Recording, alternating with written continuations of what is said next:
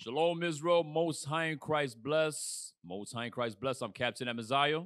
Officer Yafim. Officer Yafim is with me once again. All praise to the Most High for that. Another topic we're going to smash today, the topic of praying for vengeance. Praying for vengeance. This is something that the children of Israel today in modern times do not do. The church definitely ain't doing this. The church is busy saving the black church, I would say, is busy saving democracy. And when Biden or Hillary Clinton come around, they singing songs and clapping with them when they want their vote. Listen, that's your oppressor, brothers and sisters. And we're going to prove it that you're commanded to pray for vengeance. Give me 2 Thessalonians 1:6. The book of 2 Thessalonians, chapter 1, verse 6. Seeing it is a righteous thing with God to recompense tribulation to them that trouble you. Let's meditate on that real quick. The Bible says, this is Christ speaking through Paul. He said it's a righteous thing with God to recompense, to pay back tribulation to them that trouble. Who's troubled the black man in America? Who's shooting you down like a dog in the street, on camera, off camera? Who's locking you up? Who plants drugs on you? Who's doing these things? Who's got our women, putting an image of our women out like they just hoes? Who's doing these things? You already know who's doing these things. The Edomites. That's who's doing these things. Read it again. It says, seeing it is a righteous thing with God to recompense tribulation to them that trouble you. So what we've always been in this land, in this captivity, is in trouble. Okay? And what we've never had is something called justice, brothers and sisters. So we're going to read the definition of justice. Just read on down. This is dictionary.com. I want you to read the definition of justice. The definition of justice. Definition 1. The quality of being just. The quality of being just. Okay. Go to the next one. Righteousness. Uh-huh. Equitableness. That's number 2. I'm sorry. Go to 2. Rightfulness or lawfulness. Okay, lawfulness. Okay, go ahead. 3. The moral principle determining just conduct. The moral principle determining just conduct. Okay, go ahead. Definition 4. Conformity to this principle as manifested in conduct. Read. 5. The administering of deserved punishment or reward. That's the one I want right there. That goes to 2 Thessalonians 1:6. Read it again. Read it slow. It says the administering. The administering of deserved punishment. Justice is the administering of deserved punishment. Black people don't know nothing about justice in America. Right. We don't know a damn thing about that. About the people that put us in slavery getting deserved punishment for it. Leviticus 26:17. And the rest of that says deserve punishment or reward. They don't deserve a reward. They deserve punishment for what they did to the children of Israel. Right. Read. Leviticus chapter 26, verse 16. I also, 17. I'm sorry, verse 17. And I will set my face against you, and ye shall be slain before your enemies. Uh-huh. They that hate you. They that hate you, brothers and sisters, shall reign over you. So the people that hate your guts. Read from the top again. Leviticus chapter 26, verse 17. And I will set my face against you. I'm sorry. Read 16. Verse 16. I will also do this unto you. God said, I'm going to do this to you. I will even appoint over you terror. I will appoint over you terror. So in this land here, they say the Arab is the terrorist on this planet Earth now. But who's been terrorizing the black man on the planet Earth? Come on. We all know who it is. It's the so-called white man. Esau, Edom, Idumea. He's been terrorizing you. Read it again. I will also do this unto you. I will even appoint over you terror, Read. Consumption, and the burning ague. Read. That shall consume the eyes and cause sorrow of heart. Read. And ye shall sow your seed in vain, for your enemies shall eat it. Read. And I will set my face against you, and ye shall be slain before your enemies. And we have been slain before our enemies for 400 years now. Read. They that hate you. They that hate you. Shall reign over you. They're the ones that are going to pass policies to keep you redline your neighborhood, keep you in the ghettos of America. They're going to pass policies to further oppress you. Give me Romans 8:36. Romans chapter 8 and verse 36. We're building something here. Romans chapter 8, verse 36. Let's see what it says here. As it is written, for thy sake we are killed all the day long. We are accounted as sheep for the slaughter. See that? Our lives are cheap here. We could be killed for less than nothing. A tail light out on your car on the highway. You reach for your wallet, you get killed. A brother sleeping in his car gets killed. You are sheep led to the slaughter here in Babylon the Great. Give me Psalms 35 and 1. So what do we do about that? Let's find out. The book of Psalms, chapter 35. And you know what's crazy? When a brother gets killed on camera, the devil 99% of the time gets off, and they have a press conference about it, and they look so convincing, like, no, it's not what you saw. This is what happened. The medical doctor cleared the cop of what happened and so forth. He's good to go. And everybody's like it's okay. All the Edomites are like it's okay. The Negroes are going crazy in the streets, rioting, screaming Black Lives Matter, and I am a man. You understand? So what do we do about that? That we once again, all the time, get no justice. Read what you got. Psalms chapter 35, verse 1. Plead my cause, O Lord. So now this is a psalm of David. You're never going to hear this in church. This is a psalm, a song, a prayer of King David. Read it again. Plead my cause, O Lord. This is what we must do. We must pray to the Lord that he pleads our cause. Read. With them that strive with me. Plead my cause with them that strive against me. Read. Fight against them that fight against me. Read. Take hold of shield and buckler and stand up for mine help. Now go to verse 6. Verse 6. Let their way be dark and slippery. Now David said, let these Edomites, these enemies of mine, let their way be dark and slippery. Read. And let the angel of the Lord persecute them. Do what? And let the angel of the Lord persecute them. It didn't say let the angel of the Lord love them like I love them. And let the angel of the Lord persecute them. Read. For without cause they have hid for me their net in a pit. Read. Which without cause they have digged for my soul. They dig a pit for your soul, brothers and sisters. Read. Let destruction come upon him at unawares. Woo! You hear that? Let that sink in your spirit, brothers and sisters. Read it again. It says, let destruction come upon him at unawares. And remember now, King David was a man after the Most High God's heart. I want you to think about that.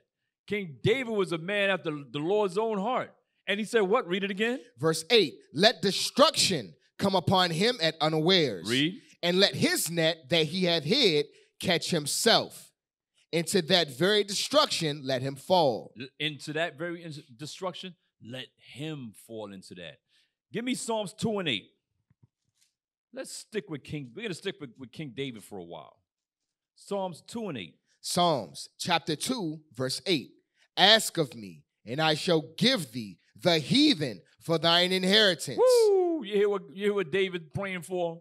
Y'all hear what David's praying for? Which Christian is praying for that right there? Not a near one of you. Read it again. Ask of me. Ask of me. And I shall give thee the heathen for thine inheritance. Ask of me, and I shall give thee the heathen, the other nations for your inheritance, David. Read. And the uttermost parts of the earth for thy possession. Keep reading. Thou shalt break them with a rod of iron. Thou shalt dash them in pieces like a potter's vessel. Read. Be wise now, therefore. So now this is instruction for us. The Bible says, be wise now, therefore, O who? O ye kings. What you don't know, black man? You're supposed to be a king on this earth. You ain't supposed to be a nigger. You ain't supposed to be a trap boy. You ain't supposed to be just sleeping with all the women on the block. You're a king. Read. Be instructed, ye judges of the earth. You don't even know you're the judge of the earth. That's what you're going to do. if you endure till the end. You're going to be a judge on this earth. Now, give me Psalms 109 and verse 1. Watch this. The book of Psalms, chapter 109, verse 1. Hold not thy peace, O God of my praise. Now, this is King David once again. He praying again. Read. For the mouth of the wicked. Who's the wicked? The wicked is Esau. That's the main wicked in the Bible. Read. And the mouth of the deceitful are opened against me. Read. They have spoken against me with a lying tongue. With a lying tongue. They slander the brothers all the time. Cop kill a brother. Oh, he was a thug. Oh, he stole this. He stole a pack of gum. George Floyd was he robbed somebody. Mike Brown robbed the store right before he got killed. What about that? That's what they do. They slander you. Even in your death, when you're the victim, they slander you. Well, why did Sandra Bland mouth off at the officer like that? You saw the tape. That's what they slander you. Go to verse 6 and 7. Verse 6. Remember, it's talking about the same wicked. Read. Set thou a wicked man over him. David is praying now. David said, set a wicked man over him, God. Read. And let Satan stand at his right hand. Verse 7. When he shall be judged, let him be condemned. Woo! Holy crap. Am I reading the Bible here? Sure. I thought there was no condemnation. What did King David say? When he shall be judged, let him be condemned. David said, let that man be condemned. Condemn that man right there, Lord. Read. And let his prayer become sin. David said, let his prayer be a sin to you, Lord. Read. Let his days be few. Let his days be few on this earth, Lord. And let another take his office. And let another go to verse 12. Verse 12. We're going to read 12 through 15. Let there be none to extend mercy unto him. Hear what David said? I thought the Bible was all about mercy, grace, and peace and goodwill for all men on planet earth. What did King David say? Let there be none to extend mercy unto him. Read. Neither let there be any to favor his fatherless children. Even his children, don't favor his children, Lord. Read. Let his posterity be cut off. That's his children, his generations after him. Read. And in the generation following, let their name be blotted out. Let their name be blotted out, Lord. Read. Let the iniquity of his fathers be remembered with the Lord. Remember the iniquity of his fathers, Lord. Read. And let not the sin of his mother be blotted out. Read. Let them be before the Lord continually. Let their sins be before the Lord. Don't ever forget what they did to your children, Lord. Read. That he may cut off the memory of them from the earth. Woo, woo. You hear that? You ain't going to hear that in no Christian church, but it's in the Bible. Now, give me Luke 18:1. Let's go to Jesus. Let's say if Jesus prayed for everybody or loved everything. Luke 18:1. The book of Luke, chapter 18, verse 1. And he spake a parable unto them to this end, that men ought always to pray. What we about to read, Christians, Jesus said you ought always to pray. Well, the prayer we about to read, you always supposed to do this thing right here. Let's see what Jesus says. Read. That men ought always to pray and not to faint. Read. Saying, there was in a city a judge, which feared not God, neither regarded man. This judge, remember, this is a parable, but it's talking about the Most High God. Read. And there was a widow in that city. That widow is talking about the children of Israel. Read. And more or less the elect. Read. And she came unto him, saying, avenge me of mine adversary. Avenge me, judge, of mine adversary. Who's your adversary? The other nations that had your black behinds in slavery. That's our adversaries. Read. And he would not for a while. And he would not for a while. Read. But afterward he said within himself, though I fear not God, nor regard man, yet because this widow troubleth me. Stop right there. Yet this widow keeps nagging me with the request. Avenge me. When you're gonna avenge me? When you're gonna avenge your children, Lord? Always send up those prayers. That's what we got to get in our mind. We got to continually send up those prayers. Lord, is it time yet? When? When will we get vengeance? When will we get justice? Read. Yet because this widow troubleth me, Uh-huh. I will avenge her. I will avenge her because the widow is troubling me. Likewise, when we keep sending up those prayers, eventually the Lord's going to hear our prayers. Read. Lest by her continual coming she weary me. Read. And the Lord said, hear what the unjust judge saith. Did y'all hear what the unjust judge said? Go ahead. And shall not God avenge his own elect, which cry day and night unto him? See that the elect of God is crying day and night with prayers of vengeance for what has happened to them. Day and night, day and night. Jump back up to verse 1. Verse 1. Remember, this is a prayer. Sure. Let's see what Jesus said one more time Luke, about this prayer. Chapter 18, verse 1.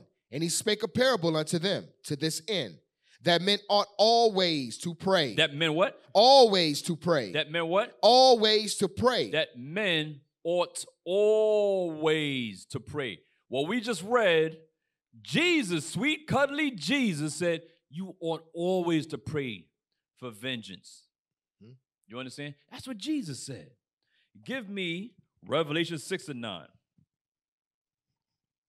Revelation 6 and 9. The book of Revelation, chapter 6, verse 9. And when he had opened the fifth seal, I saw under the altar the souls of them that were slain for the word of God. That's the elect. Read. And for the testimony which they held. Uh-huh. And they cried with a loud voice, saying. They did what? They cried with a loud voice. So they're nagging the Most High God too. How long, O Lord, holy and true, doest thou not judge and avenge our blood on them that dwell on the earth? You see what the spirits of the elect are saying? Even in death, when are you gonna avenge us, Lord? That was it, right? Go to Isaiah 45 and 4. Let's see who these elect are. Because remember, Luke 18 said, won't God avenge his own elect? Who are the elect? Come on. Isaiah chapter 45, verse 4. For Jacob, my servant's sake, and Israel, mine elect. So now we know it's about the children of Israel. It's not about everybody. Okay, give me 1 Maccabees 4 and 30. We're going to read 30 through 33. So no, we read about King David praying for vengeance. Christ said you ought always to pray for vengeance. We read about the elect in Revelation 6 and 9 through 10 praying for vengeance. Okay, let's get Judas Maccabees. 1 Maccabees chapter 4, verse 30. And when he saw that mighty army, he prayed and said, Blessed art thou, O Savior of Israel, who didst quell the violence of the mighty man by the hand of thy servant David. Read. And gavest the host of strangers into the hands of Jonathan, the son of Saul, and his armor bearer. Read. Shut up this army in the hand of thy people Israel. Shut up this. Remember, this is a prayer now.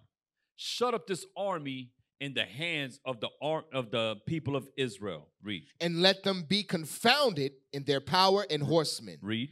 Make them to be of no courage. Read. And cause the boldness of their strength to fall away. Read. And let them quake at their destruction. Let these other nations quake at their destruction, Lord. Read. Cast them down with the sword. Do what? Cast them down with the sword. Do what? Cast them down with the sword of them that love thee. Read. And let all those that know thy name praise thee with thanksgiving. Go to chapter 7, verse 40. We're going to read 40 through 42. So now we're reading about Judah Maccabees. 1 Maccabees. Now remember, before battle, they always sent up prayers for victory against their enemies, brothers and sisters. How can God love everybody if he's letting the Israelites kill off their enemies through prayer? I want y'all to really think about this thing here. Read what you got. 1 Maccabees chapter 7, verse 40. But Judas pitched in Adasa with 3,000 men, and there he prayed. And right there, he prayed, saying what? Saying, O Lord, when they that were sent from the king of the Assyrians blasphemed, thine angel went out and smote 180 and 5,000 of them. Even so, Even so, the same way that Andrew destroyed the Assyrians. destroy thou this host before us this day. Wait, they're praying for destruction. They're praying that the Lord kill their enemies, brothers and sisters. Read. That the rest may know that he hath spoken blasphemously against the sanctuary, and judge thou him according to his wickedness. Judge him, Lord, according to his wickedness. Go to Judith 9:1. Let's see about the women. Maybe just the men praying.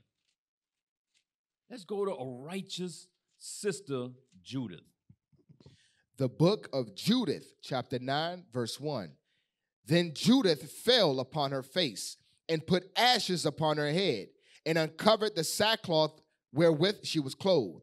And about the time that the incense of that evening was offered in Jerusalem, in the house of the Lord, Judith cried with a loud voice and said, So what Judith, go ahead, keep reading. O Lord God of my fathers. So she's praying. Read. Simeon, to whom thou gavest a sword to take vengeance of the strangers, who loosened the girdle of a maid to defile her, and discovered the thigh to her shame, and polluted her virginity to her reproach. For thou said, it shall not be so, and yet they did so. And yet the other nations did so, Lord. Go to verse 7. We're going to read 7 through 14. Verse 7. For behold, the Assyrians are multiplied in their power. They are exalted with horse and man.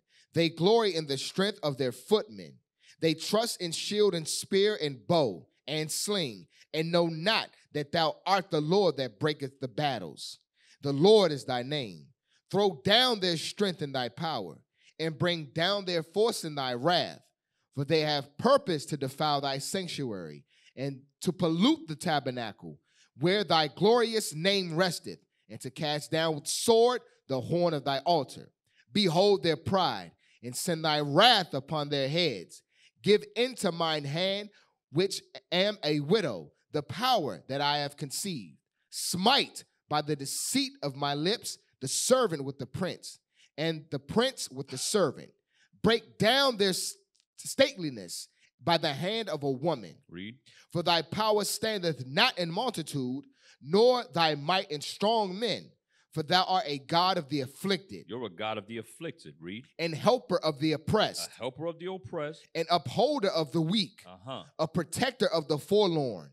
A savior of them that are without hope. Read. I pray thee, O God, my Father, and God of the inheritance of Israel, Lord of the heavens and earth, creator of the waters, King of every creature, hear thou my prayer. Hear thou my prayer. Read. And make my speech and deceit. Make my speech and deceit. To be their wound and stripe.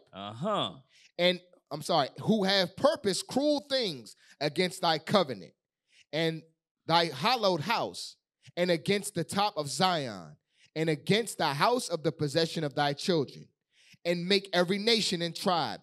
Every nation and tribe to acknowledge that thou art the God of all power and might, and that there is none other that protected the people of Israel but thou. There's none other that protected the people of Israel but thou, but you, Lord. Sirach 36:1. So what are we reading? Righteous prayers of vengeance being sent up by our forefathers and foremothers. So what the hell is wrong with us? Sirach 36:1. Sirach chapter 36, verse 1. Have mercy upon us, O Lord, God of all, and behold us, and send thy fear upon all the nations that seek not after thee. Lift up thy hand against the strange nations. Lift up your hand, Lord, against the strange nations. And let them see thy power. Jump to verse 7. Verse 7. Raise up indignation. Raise up indignation. And pour out wrath. Pour out your wrath. Take away the adversary. Take away the adversary. And destroy the enemy. Destroy the enemy. Read. Make the time short. Remember the covenant. And let them declare thy wonderful works. Read. Let him that escapeth be consumed by the rage of the fire. Let him that escapes that particular wrath be consumed by the rage of the fire. Read. And let them perish that oppress the people. Woo! You gotta read that slow. Let them perish, Lord, that oppress the people. What are we reading? Prayers. Let them, what? It says, let him that escapeth be consumed by the rage of the fire. Let them perish, Lord, that oppress the people. Read. Smite and sunder the heads of the rulers of the heathen. Whoa, whoa, whoa. Smite and sunder the heads. Who are the heads of the rulers of the heathen? Well, you got your Joe Bidens, your Kamala Harris, you got your Putins in Russia, you got the Ahmadinejad in Iran and so forth. Those are the heads of the heathens, y'all. Read. Smite and sunder the heads of the rulers of the heathen that say, there is none other but we. So in other words, judge the other nations. Take these other nations out of our way, Lord. Now, after that prayer right there, after that particular part of the prayer, what does he go back to? Keep reading. Verse 11. Gather all the tribes of Jacob together, and inherit thou them as from the beginning. Keep reading. O Lord, have mercy upon the people that is called by thy name. Now, after judging the other nations, have mercy on the children of Israel. Gather back the children of Israel together as from the beginning, and have mercy on them. Read. Whom thou hast named thy firstborn. Whom thou hast named thy firstborn. Brother and sister, I'm going to end it right there. This 15 minutes with the captains. This particular class was praying for vengeance as Christ commanded you black Christians to do. Okay? I'm Captain Amaziah. I'm Al-Siafin. And we say shalom. Shalom. We used to scream black power while Heron was pushed. But at the end of the day, nothing's in vain. IUIC has been given a vision. The tents of Judah has risen. Many has attempted the mission. Minor murmuring, omitting, and missing the mark. Just reading that he had the flame of fire in his eyes gave us the spark.